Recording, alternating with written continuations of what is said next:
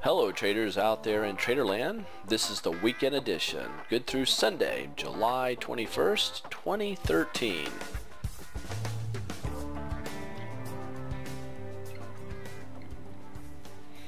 My name's Dez. I'm the owner and founder of freetradingvideos.com, doing business as Grok Trade. And on Friday, Microsoft is all over the news, plunging 12%, which is the worst it's seen since 2000.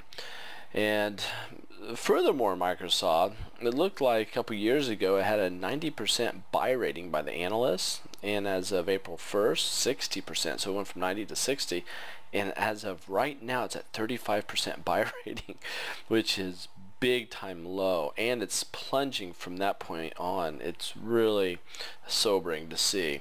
But I wanted to point something out. Look at this chart. This is going back to about April, and we do have a rise here, some nice acceleration, but this is a dropping of momentum. This is a momentum rolling over, and you'll see this with my trend lines, and you can see that steep, not as steep, less steep, and pretty flat for the most part, going in that direction, putting us in a rising wedge and a breakdown on major volume. So this is a tough little chart, but it does tell us a story to see. We are below all major moving averages except for the 200-day moving average.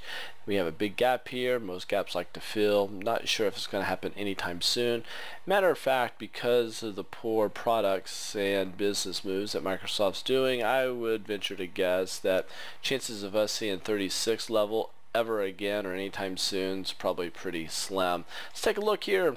The S&P 500.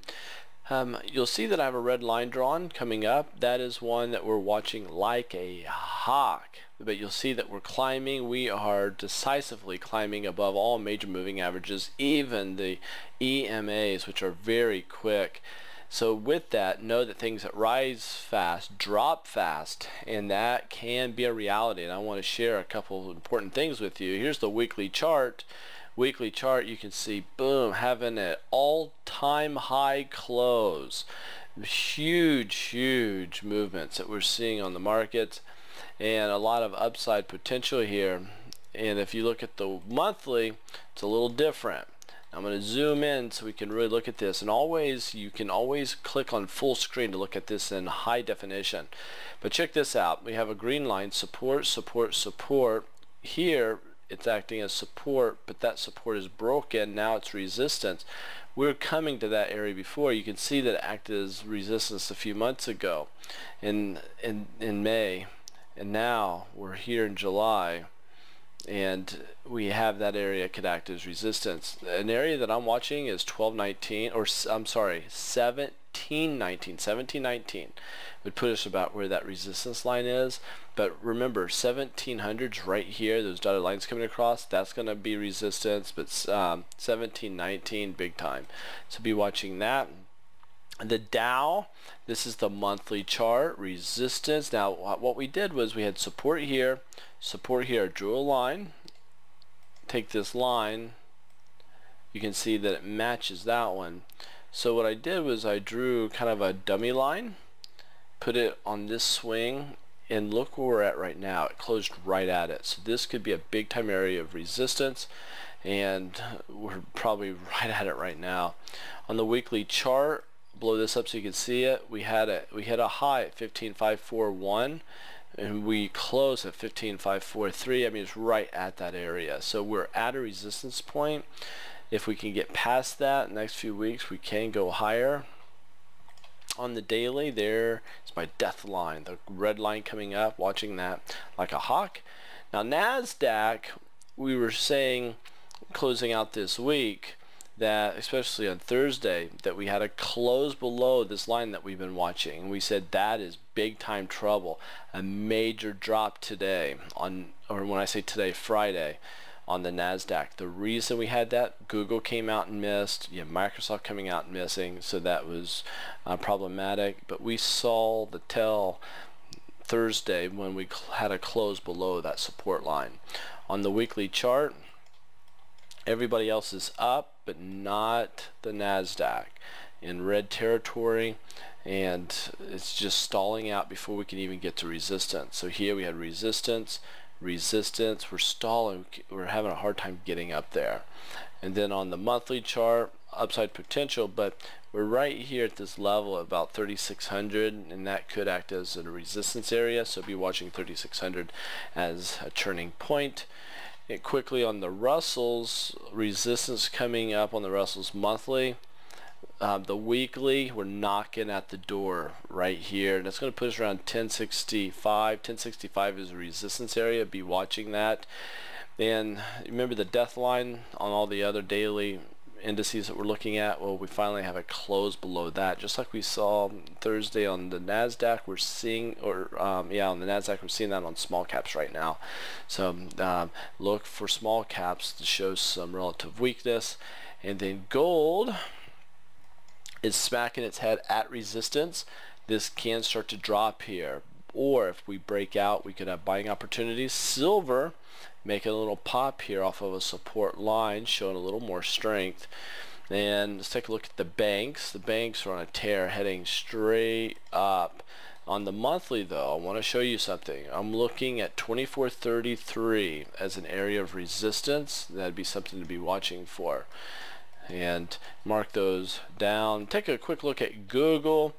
Google missed, but we drop, but come right back. So we have an opportunity. If Google can catch its breath here, if we could maybe go higher. And then take a look at Apple. A lot of people are interested in Apple. Problem is we have an area of resistance. We went up and touched it and came right back down. This looks like a little bear pullback. Could be a double bottom trend reversal pattern. So this, I would actually argue that we should have another line drawn right here, and if we can break out of that, that could be a buying opportunity. On the, you'll see here on the daily, resistance, we close now below this area of that should have been support, and that's really not good. You know what, while I'm here, I'll show you a couple trades on our list that we have. This is one, this is an entry. We went higher. Actually, this is one we are still considering a hold. RHI was another one. This one, a token entry added to the entry, and this one's taken off like fire. This one is continued to be a hold. ROP.